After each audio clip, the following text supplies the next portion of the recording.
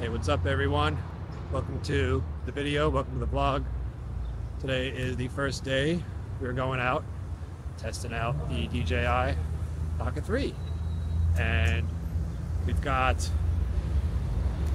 Subway right behind us. A little bit of a test of the audio.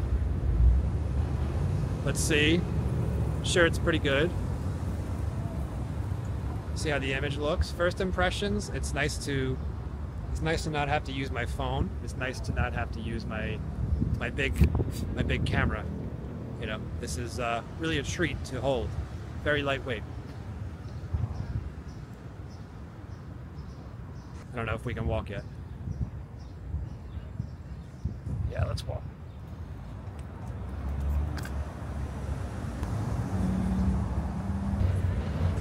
Can you hear me? Can you hear me? Can you hear me? Can you hear me? Can you hear me? Kind of an extreme situation. I don't know if you'd really use it in that scenario, but worth a shot. Worth a shot, right? I will say it is kind of interesting to use the joystick to turn the camera like that. It is pretty interesting, but face tracking feature is also nice as well. Gives you the option to just look at the lens and not drift off into looking at the what's it called, viewfinder, the screen. But yeah, like right now I know it's tracking me. I thought that would have been a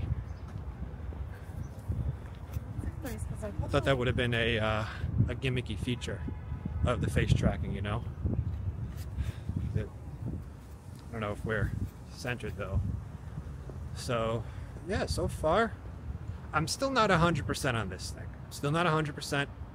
I think that it's really good for things like this where you're walking and talking to it, but I'm not really sure if I'm not sure what else it's good for. You know, it's great you can walk and talk to it, right? Super lightweight. You don't have to rely on your phone. You don't have to carry a heavy camera, but I don't know. Super interesting. Actually, let's walk this way. Let's walk this way. It says that it's supposed to be good in low light. I don't really know what you can expect for low light with a 1-inch sensor camera. I wouldn't expect much. Definitely not a full frame camera, but maybe it's better than the phone. Matter of fact, let's check the phone. DJI Pocket 3 over here. iPhone 15 Pro right here. And we're on the front-facing camera. Cinematic mode on the iPhone 15 Pro. DJI Pocket 3. Just only camera. Let's start walking. And here's the audio from the DJI. Here's the audio from the phone. Which one looks better? And here's where the decision is going to be really hard, because you're always carrying this thing around with you, right? It's probably not going to be the best in loud situations. Low light, it really doesn't matter. They're both going to be pretty decent at low light. Not going to be a full frame camera though, like a ZV-E1, A7S III, nothing like that, not even a crop sensor. But is this thing worth paying $600 for and just being able to film yourself? Or should you just go with the new phone that you have in your pocket? Speaking of which, even though these things are lightweight, my shoulders are burning right now. Particularly my right shoulder, because I'm just holding the phone. But yeah, I know which one I'd want to use if it was raining. I know which one I wouldn't want to drop either one of them, but I know which one I'd drop in the shower. I know which one I would want to use in the snow. And it's not this one. It's not the Pocket 3. It's this one. That's another major downside of the Pocket 3. My shoulder's hurting. I gotta put this away. But another major upside of the Pocket 3 is it's super easy to just, you know, it's super lightweight, super easy to hold. Even if you do go to the gym and lift weights, like I do. That Sony ZV-E1 even though it's a lightweight full frame camera, it's still 4 times, 5 times heavier than this, and it's bulkier too. This thing you can jam in your pocket. I would always kind of put it in a backpack or a jacket pocket, but you can break off the handle. I like vlogging with the handle. So far, so good. Enjoying it so far.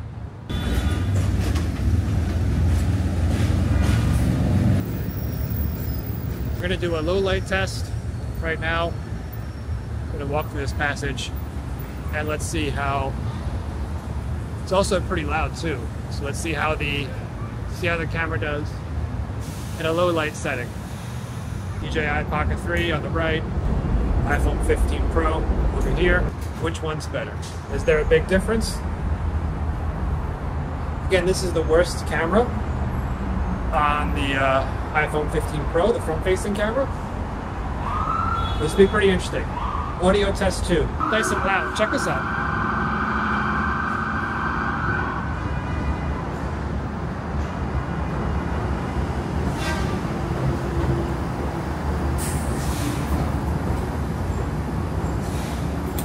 Face track is something I thought would be very gimmicky, but I think this is pretty good. Pretty good. I feel like I have a southern accent when I say, that was pretty good. The DJI Pocket 3, not bad. I like how inconspicuous it is. I mean, so is this thing. Phone's inconspicuous as well, but it's nice to use a focused product. See, I always see this riding the train. It's the same color as my Wabi Thunder. Let's see if this thing's following me. I'm sure it is. I'm sure it is. Yeah, it's still looking at me. Won't keep its eyes off me, huh? Let's see.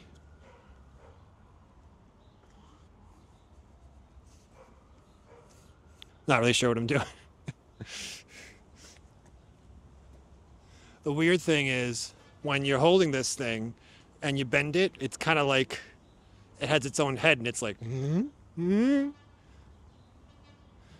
It's pretty weird. This microphone connected right up. I paired it before. So this is definitely pretty cool. I'm not a big fan of people that just hold the microphones and talk to it. I'd always rather just, well, honestly, I like clipping it under my shirt. Let me show you what I do. Let me show you what I do. I just clip it like that, because now you can't see it. You can just see a little dot, and it's pretty unobtrusive. But yeah. All right, time to go. And it keeps face track too. I'm still got the microphone going. I guess we'll see if this is worth it. That's another big W for the Pocket 3, because with the phone, with the iPhone, and I'd imagine with Android phones, you need to either use the dock, which is not a big deal, but it's just something else you got to do. Forget about using Bluetooth. It's just too many clicks. You got to spend 5 minutes setting it up. This, you pair it up at your house, and you can turn it off, turn it on, and there you go. Matter of fact, I just turned it off. Right now, let's count and see how long it's going to take to turn it back on. Ready? Turning it on. There's the vibration. 1 1000, 2 1000. Boom. 2 seconds. How easy is that? How easy is that? How easy is that? How easy? I just say the same thing over and over and over again sometimes. But yeah, this thing's pretty interesting. So far, it's fun. So far, pretty fun. So yeah, major W is how easy this syncs, and you can just keep the microphone under your shirt if you have the DJI Mic 2, or if you got the Creator Combo. I didn't get the Creator Combo since I already had the Mic 2 set with the 2 transmitters and 1 receiver. That is how good, that's a major win. I always have problems connecting the Mic 2 to my Action 4. I had to reconnect it. It just was not worth it. I'd rather just honestly do a voice recording with my phone like this if I want to record something far away. And I found that the audio on that one is actually pretty good. But major W, I was not expecting for this. Yeah, when you bend it, it's like someone's like, it's like it's keeping its head, like, it's like, oops, gimbal endpoint reached. Did it lose me? Yeah, it lost me. We broke it. We broke it. What happened? What happened? There we go. See if we can do that again. Yep, there we go. So if you keep it to, and now the thing is freaking crooked. It's freaking crooked. The camera snob in me doesn't want to like this. Wants to see this as a toy, silly product, but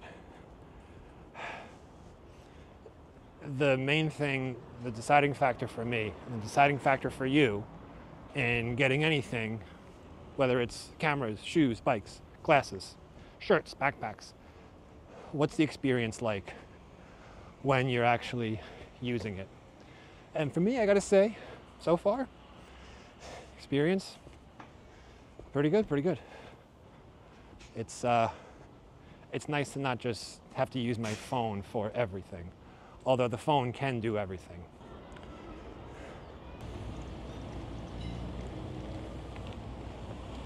So first impressions using this thing, definitely fun. It is very fun. See how the footage looks when I put it into Final Cut. I'm sure it'll look great. It seems like it has that smartphone-esque feature where it'll expose for the sky, but it'll also expose for me as well. I really like that look. I know some people don't like that look. I think that's a great look because it just makes it more real to life. You know, human beings don't have exposure that's either for the sky or for, you know, the people. Like right now, this looks very real to life as far as what I'm seeing. And I'm on the normal color profile. I don't need to film in log or anything like that. D-log, whatever they want to call it. But first impressions, a lot of fun. This camera is really good at walking and talking like this. Really good at capturing some B-roll. Really good, very lightweight. And some of the features that I thought were gimmicky, like the face tracking, is actually pretty decent. Very decent. Pretty cool. Now, obviously the cons are very delicate compared to an action camera or an iPhone with a case.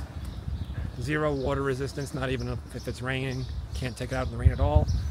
Sony's EV1 I've taken out in the rain and snow. Not the E1, the small point and shoot. So those are going to be the disadvantages. Now, one other thing I wanted to test out, and we've pretty much been testing out, but the wind is blowing and it reminds me of it. How does the normal audio do in the wind? This is the normal audio. I want to see if you didn't want to deal with hooking the microphone up, right? How does it sound? I do have wind reduction on though. And the angle, you can get a wide angle lens adapter anyway. I'm happy with the 20. Anyway, the wind noise, the audio. This is what it sounds, but again, link it up, turn your microphone on, keep it clipped to your shirt. 2 seconds, boom, there we go. Check it out. How easy is that? Now, you could probably be at a, I don't know, you can be at a really noisy place and you'll be good. So that's pretty cool. I wasn't expecting that. Wasn't expecting that. So, first impressions actually using this thing. Better than expected. Bottom line is it fun to use? That is loud. Good thing we're using the external mic. Yeah, so first impressions, this thing is pretty fun, very fun to use. We will have to see, have to take it, we'll have to see how it actually, just the experience of using it. So far, so good. So far, so great, actually. And I was very, very skeptical about this thing. Still am. But yeah. See you next time, and thanks for watching. How do I just hit the gimbal? I guess so. Let's try it. Thanks for watching.